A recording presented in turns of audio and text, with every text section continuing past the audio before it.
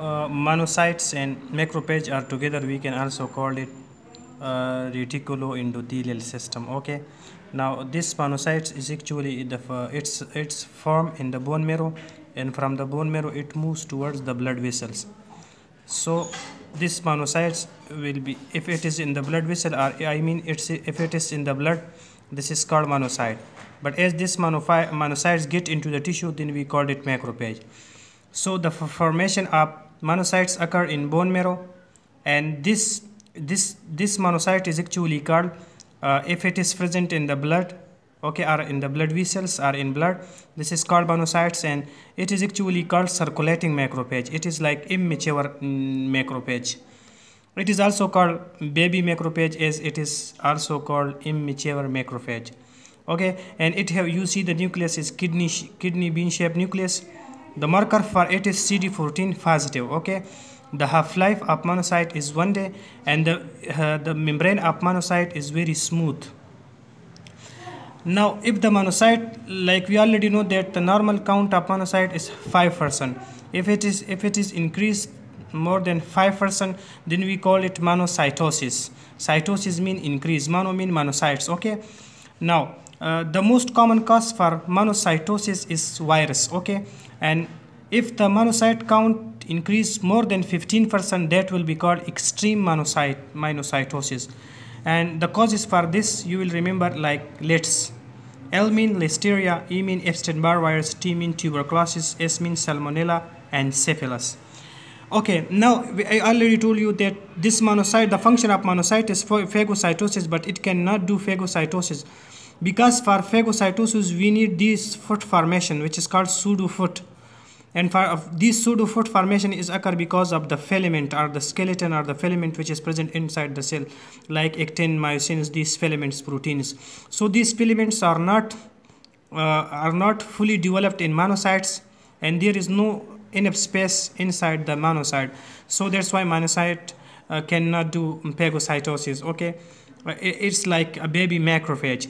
As this monocyte, during infection or inflammation, as the monocyte get into the tissue, then we call it macrophage.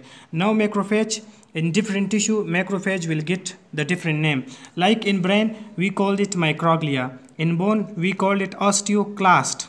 C-L-A-S-T, clast mean cutting. So they cut the bone, that's why it is called macrophage. Macrophage of the bone is called osteoclast.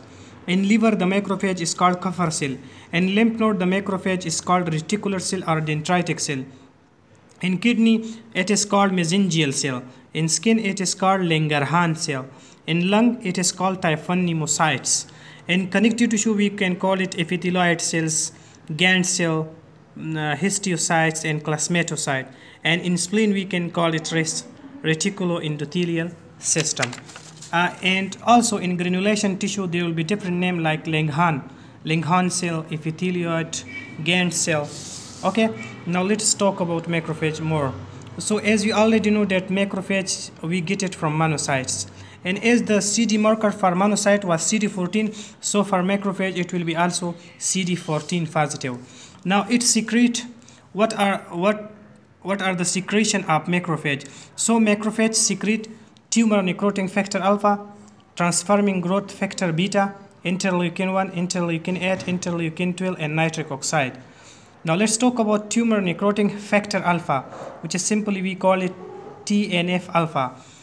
This TNF alpha is secreted from macrophage, but it can also be secreted from mast cell.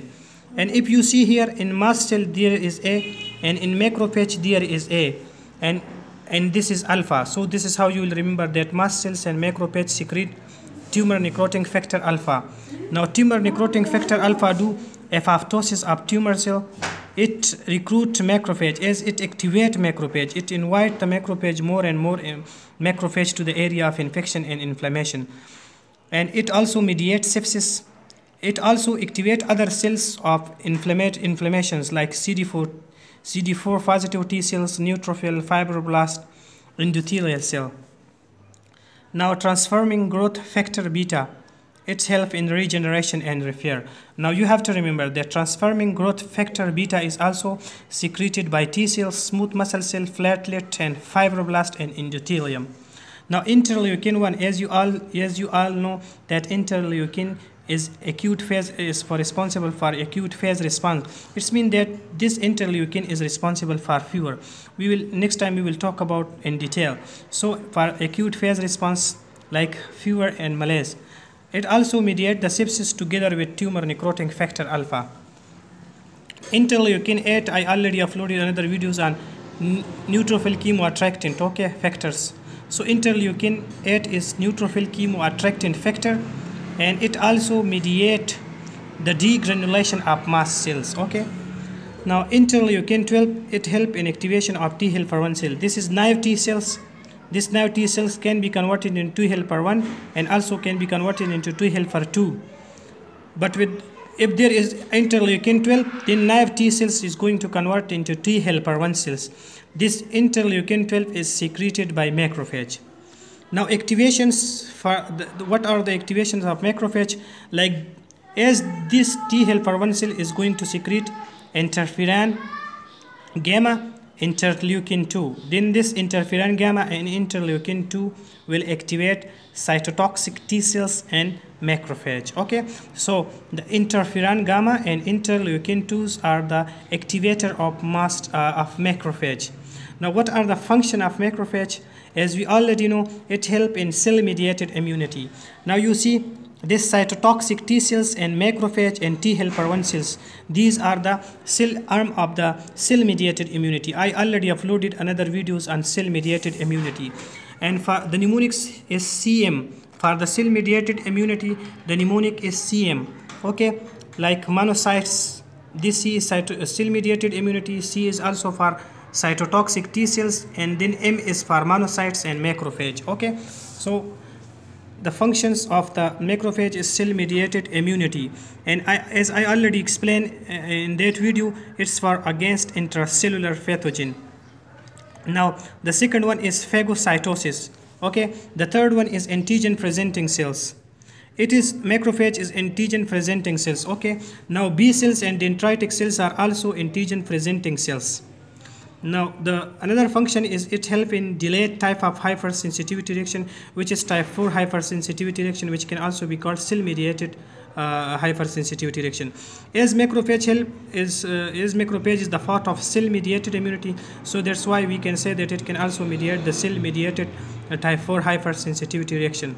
And as I already said that the monocytes, macrophage, and cytotoxic T cells are the cells for cell-mediated immunity. But the main effector cells for cell-mediated immunity is macrophage. Okay, and from here you will also remember that this T helper 1 cells is going to activate cytotoxic T cells and macrophage. So it means that T helper 1 cells, cytotoxic T cells, and macrophage, all these together will come in the category of cell-mediated immunity. Okay.